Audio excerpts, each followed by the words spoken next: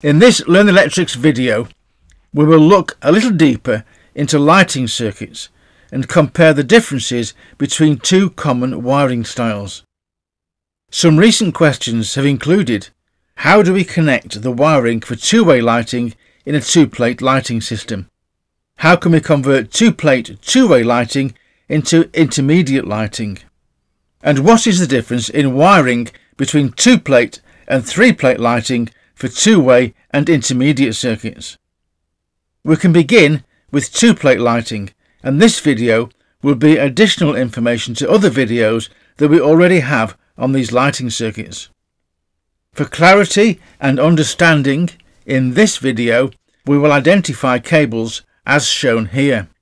We are using standard grey twin and earth cable, and to help to identify which cable is which in the drawings, we will use plain grey for the switch cables.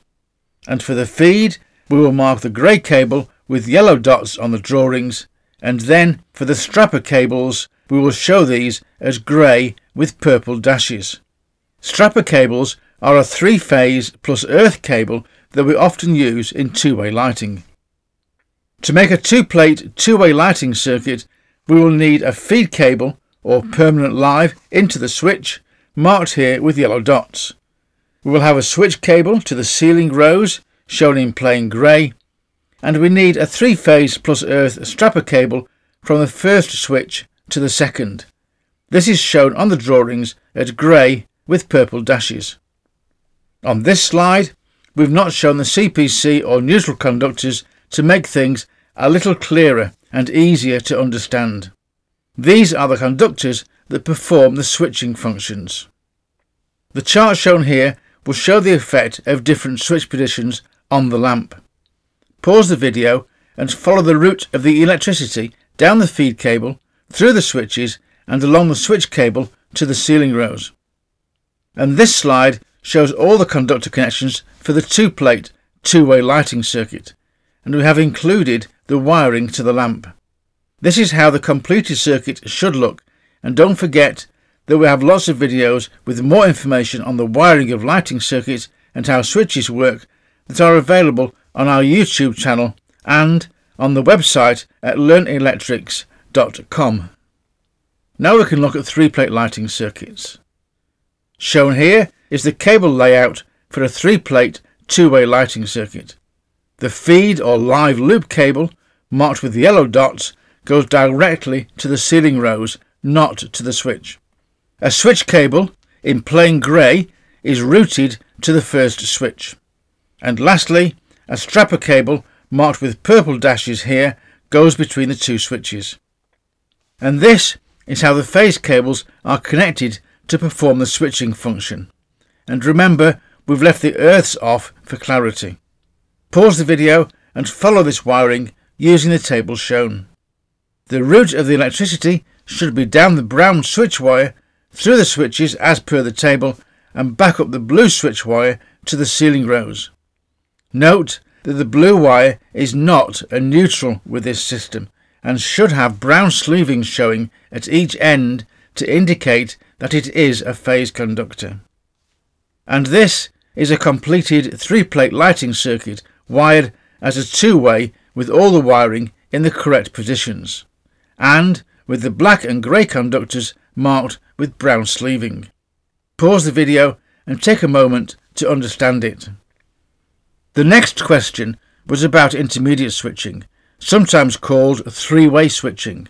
Although properly wired, we can have as many ways as we want: three-way, four-way, five-way, it doesn't matter.